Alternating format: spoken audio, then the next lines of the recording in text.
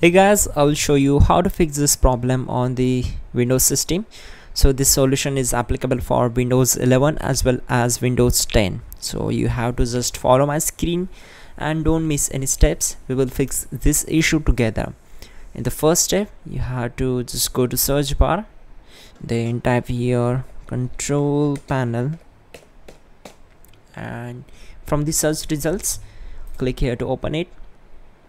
Now from the view by, you have to select the large icons. If you selected category, then select large icons, then just scroll down and then click on sound. Once we are here, we need to firstly try to disable the speakers. So right click on it, select, you can just directly disable it and again enable it.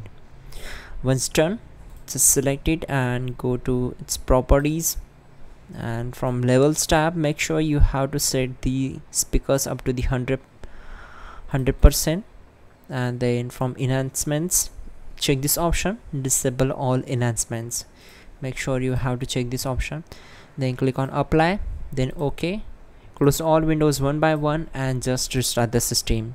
Please check out the pinned comment, that will also gonna help you a lot to fix this issue, and don't forget to like the video.